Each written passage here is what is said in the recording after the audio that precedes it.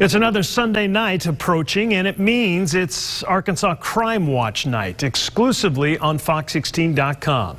Mitch McCoy diving into the biggest cases of the weekend. Mitch, the Ebby Steppach case certainly on a lot of people's minds and on the radar this Sunday.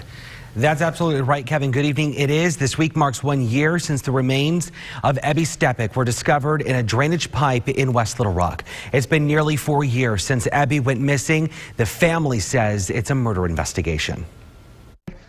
It's just hard to imagine that it's been this long. Speaking to us by FaceTime, Lori Jernigan says a day doesn't go by she doesn't think of her daughter, Ebby Steppach. I know that there's a lot of people working on this case besides the homicide cold case.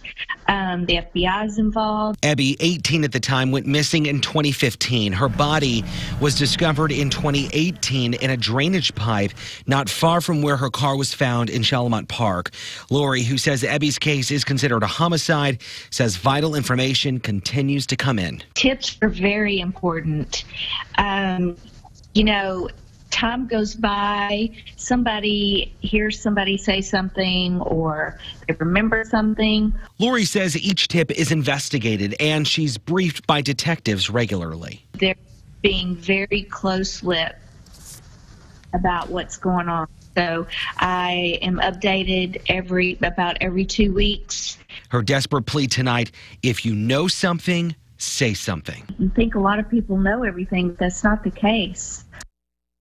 And Kevin, you might be shocked here, but Lori tells me that some of the tips that have come in have actually resulted in arrests in other cases and investigations, really? Not related to the Ebby Steppach investigation. Well, what's encouraging, having heard her response, and I know you interviewed her earlier tonight, but that tips are still coming in for starters, and that she's getting updates, because in other instances, in other cases where people are missing and their parents don't know where they are, you hear that, I'm not getting any information, nobody's talking to me.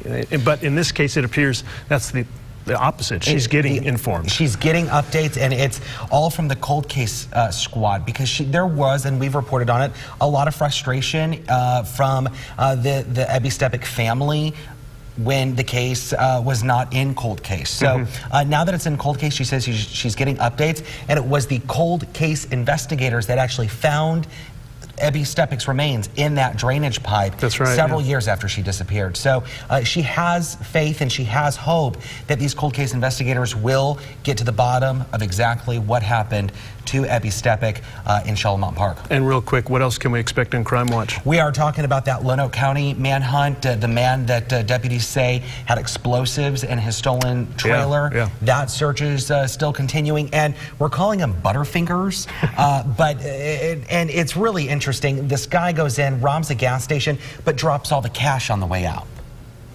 Okay, so good name for him then. Yeah, Butterfingers. All right. Sunday night, 7:30, Fox16.com. Thanks, Mitch. Always appreciate it.